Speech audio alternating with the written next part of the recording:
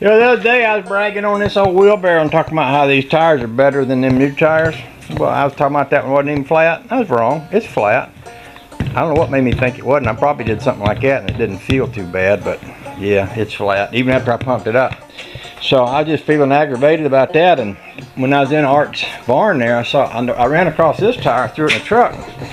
This is a true temper, carefree, flat-free tire for a wheelbarrow. And I figured, well, Art, he must have been planning on putting a good tire on this old wheelbarrow, never got around to it. So I'm gonna do that first thing today. I'm gonna fix that tire.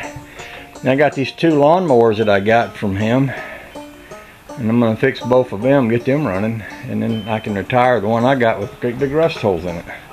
Oh, but first I got to put away my lights. I rigged up a set of lights hooked up to vice grip pliers some time ago, and they came in handy when I went down there because we brought back his trailer and the lights weren't working on it, but these work, so I clamped them on there. We got her back home that way. So I'll put all this stuff away. I got that and jumper cables and straps and binders and chains and all kind of stuff sitting around I need to tuck away.